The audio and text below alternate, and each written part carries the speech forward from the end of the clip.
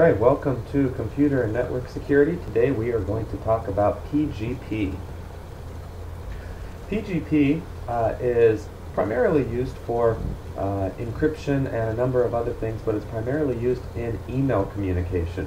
Not solely, but this is one of the primary uses of PGP. It stands for pretty good privacy, and it is pretty good.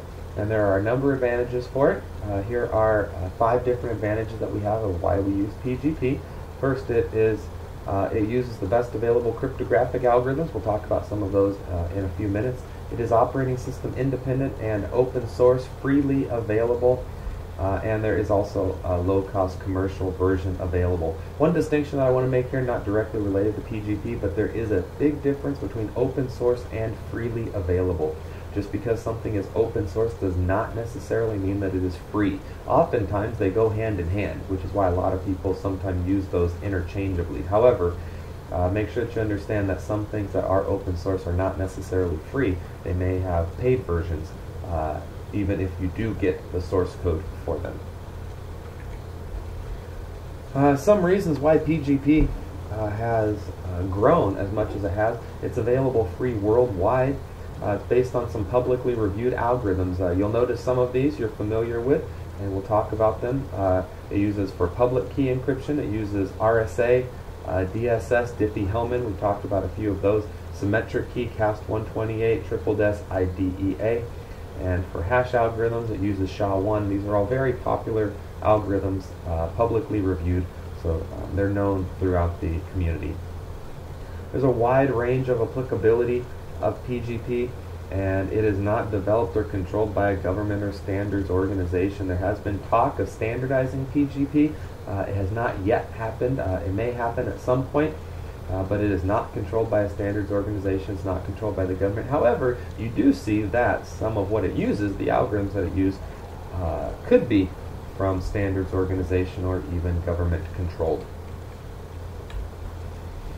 There are 4 primary uses of PGP. You utilize it for authentication, confidentiality, compression, and email compatibility. So we'll go through each one of those in a little bit of detail. For authentication, it will utilize hash codes. For confidentiality, we use encryption.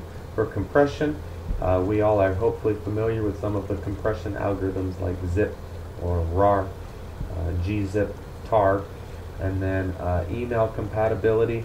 Encrypted messages can be converted to ASCII strings because that is what email uses, is ASCII strings. So we've talked about these before, authentication, confidentiality. We talked about these when we were talking about our encryption algorithms. And PGP utilizes encryption, and it utilizes hash code. So let's look at authentication. So if we want to authenticate a message, we start off with the sender creates a message.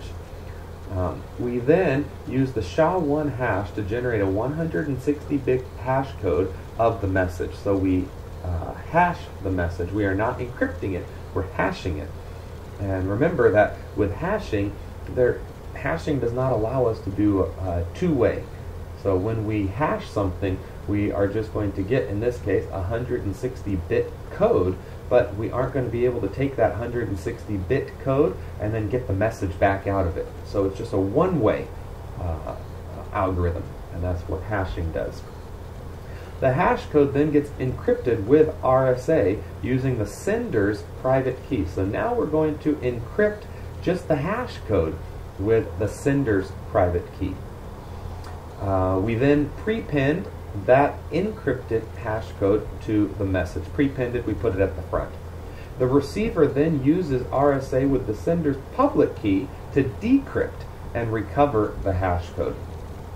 The receiver then generates a new hash code for the message and compares it with the decrypted hash code to see if they match, and if so, we've authenticated it. So what we have done here is we've used the SHA-1 hashing algorithm to make sure that the message received on the other side has not changed. We're not encrypting the message, though. What we're encrypting is the hash code, but we haven't encrypted the message. That means that anybody along the way is going to be able to read the message itself. The way that we know that it's been authenticated, that we know who sent it to us, though, is that we decrypt it with the sender's public key.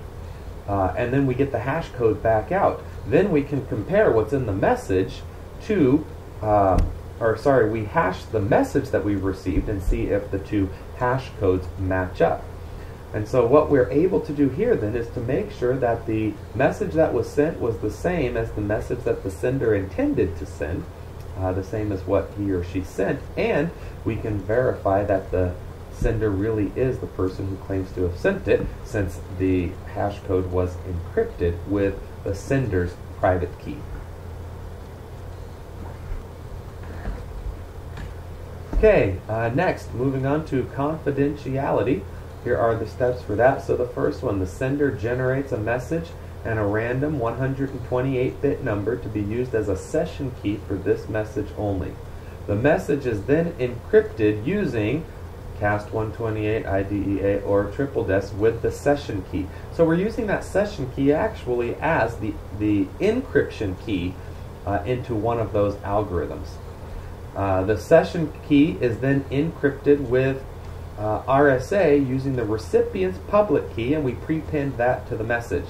The receiver then uses RSA with its private key to decrypt and recover the session key. The session key is then used to decrypt the message. Hopefully you picked up on these three algorithms, and one thing that you should notice about CAST128, IDEA, and TripleDES is that they are symmetric key algorithms. We learned about TripleDES earlier. The other two we might have mentioned, but we didn't talk about them specifically. These are symmetric key algorithms. So the key that we're using to encrypt the message in those algorithms has to be the same key that we're using to decrypt it. So what we've done is we then encrypt the session key, which is the symmetric key, using RSA and the recipient's public key. That means that the recipient should be the only person who's able to get the session key, which is the symmetric key, back out. So the receiver then uses his or her private key to decrypt and get that symmetric key back out, and then can use that symmetric key to decrypt the message. This is very similar to the Diffie-Hellman algorithm. If you remember when we talked about the Diffie-Hellman algorithm for transmitting symmetric keys, but this is just a slight variation on it. It's called the El-Gamal method for key exchange. This is a way that we can exchange symmetric keys over an unsecure network. Okay, so that's how PGP deals with confidentiality. Our next one, compression. I didn't go into much depth on this. One of our textbooks does have an appendix that goes through how zip works. You can probably look that one up also.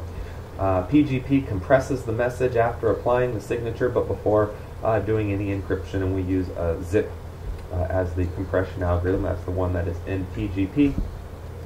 And the fourth use of PGP, since I told you a lot of how PGP is used is through email communication. PGP provides the service of converting the raw 8-bit binary stream to a stream of printable ASCII characters. When we're encrypting and we're zipping and we're hashing, we're actually dealing with raw 8-bit binary values. We're not necessarily dealing with ASCII characters. So most email systems actually need the text to come as ASCII instead of just in this raw binary stream. So Radix 64 is an algorithm used for converting between this binary stream to ASCII characters. And then PGP adds on one more thing, which is CRC, the cyclic redundancy check, and we learned about that in our networking class, hopefully. Otherwise, look that one up, just to detect transmission errors.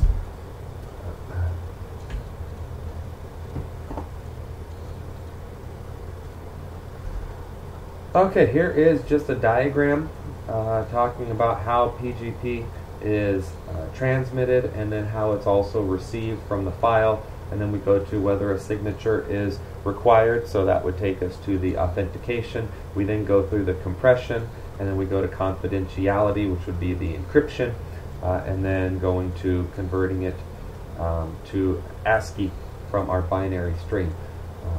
You can see that some of these can be circumvented. So in this diagram you can see that we can go straight from the file. Maybe we don't need the authentication, so we can drop that one. We compress it, and then we go to confidentiality. If we don't need that, we can skip that and then just convert it. So this is how PGP works. We can add in or remove both the authentication and the confidentiality. When we go back the other way, obviously it's just in the reverse order. Instead of encrypting, we're going to decrypt, and that's only if confidentiality is required. We decompress instead of compressing.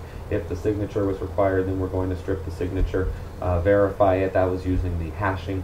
So we would rehash the message after we pulled it back out using RSA. So one thing that I want you to look at with PGP and think about is how many times we would be encrypting if we're going to both do confidentiality as well as authentication. And think about running time of these algorithms as well.